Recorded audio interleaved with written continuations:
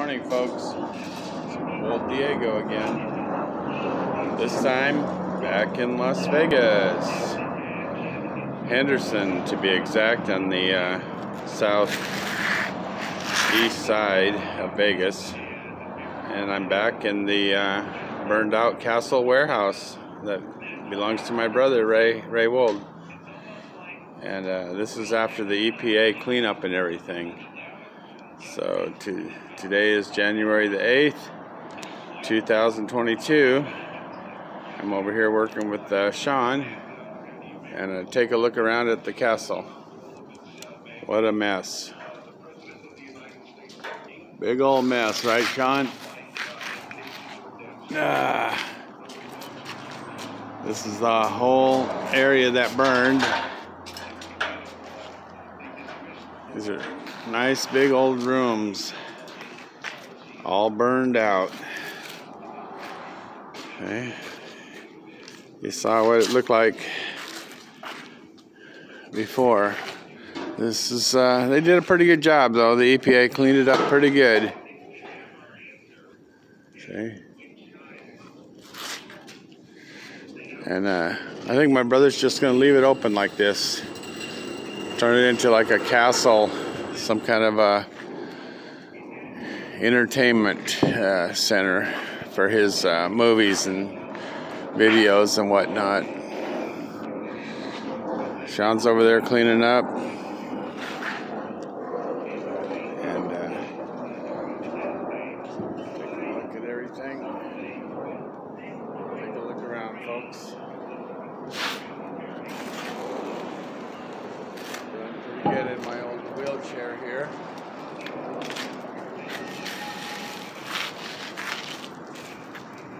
Anyway, getting back to survival.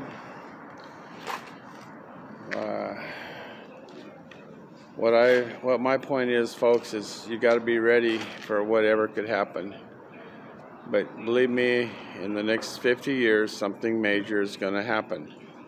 It's inevitable.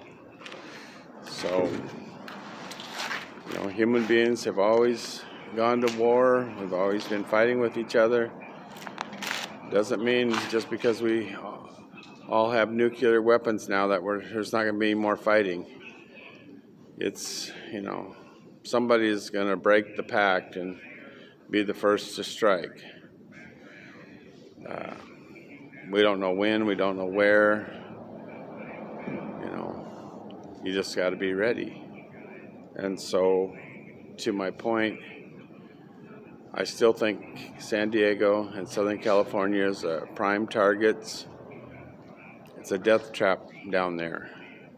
All of Southern California, between the ocean and the mountains border, you know, on the north side, the east side, the ocean on the west side. It all comes down to Mexico. And if something happens, you got to be able to get across that border. You know, the highways and roads going out east to the desert, mountains in the desert are all going to be plugged up. There's going to be no way out. And so you either got to have a boat ready to go, an ocean-going boat that can get out in the ocean. You know, you want to be at least 50 miles away from Southern California if something happens. And I still think Mexico is the best route. That's why, by living in Mexico, spending 95% of my time down there, I'm 95% better off than most people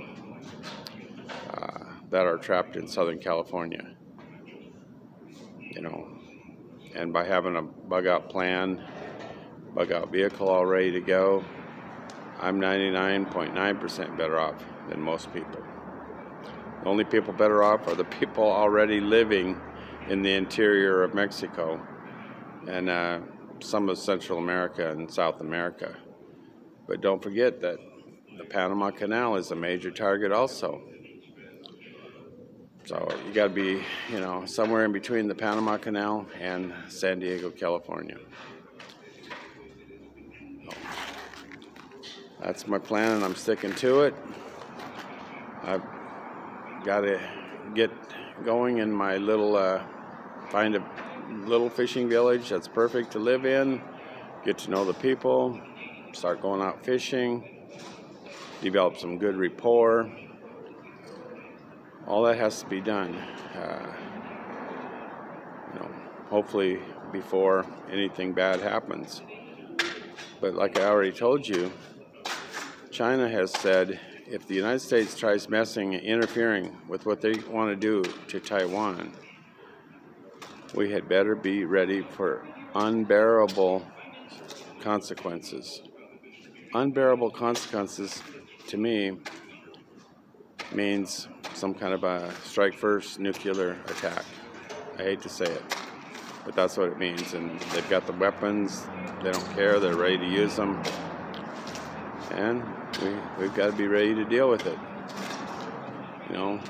I still believe that there's going to be a buildup, just like everything else. There'll be warning signs, there'll be a buildup, there'll be, maybe some conventional exchanges, but there'll be like a warning that this is it.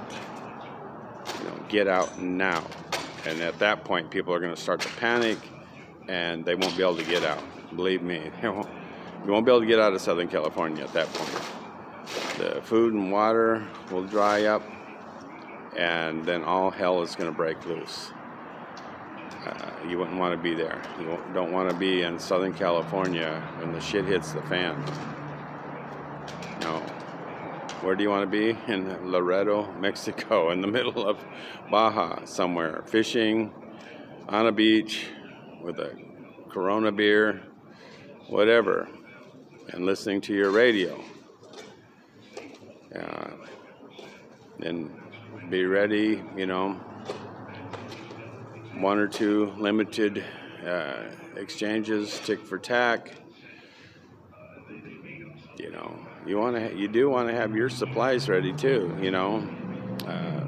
Maybe even some kind of a radiation mask or outfit or something, because there might be radiation get everywhere, go everywhere in the air, in the wind, in the air as it travels around the earth. But it's not going to be as bad as the point of impact area. 30 to 50 miles around San Diego is not going to be good. So I've got a lot of work to do on my bug out plan, but at least I'm sort of getting ready, which is better than I could say about most people. Kids, grandkids start listening up. Grandpa Rick is, if your Grandpa Rick can do it, you can do it. Get on that old fat man's wetsuit, get my spear gun. I'm gonna get me a fish eventually.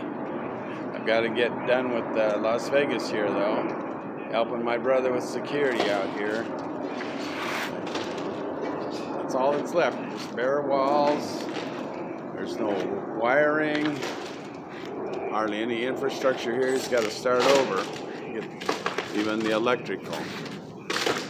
Let's take a look at what Sean's doing here as we close. It's getting off the rest of that old roof up there. Anything that could fall down and hurt somebody.